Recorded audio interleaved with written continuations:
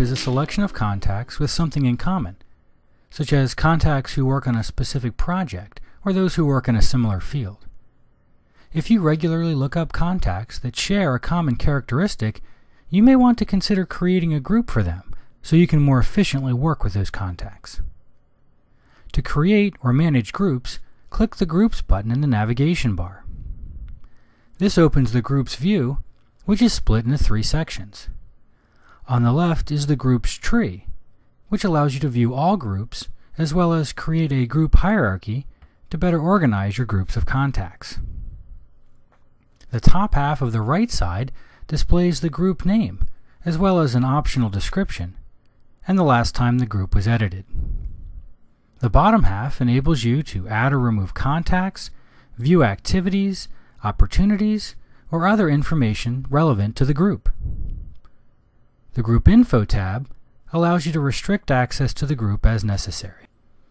Contacts can be added to the group either by adding a contact directly or by using dynamic criteria. To add a contact directly, simply click the Contact button and choose a contact to associate with this group. To create dynamic members of a group, click the Edit Criteria button. By using the Query tool, you can define conditions to identify contacts to add.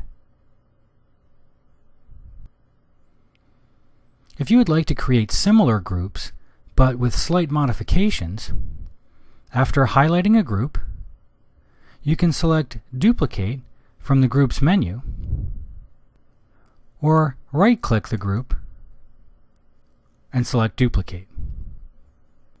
Then you can choose how much information is carried over.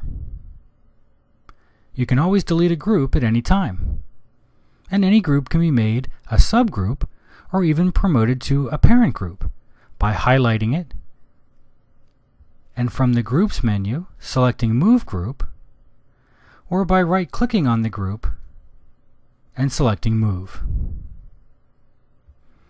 As we have seen, groups enable you to collect multiple contacts into a single group.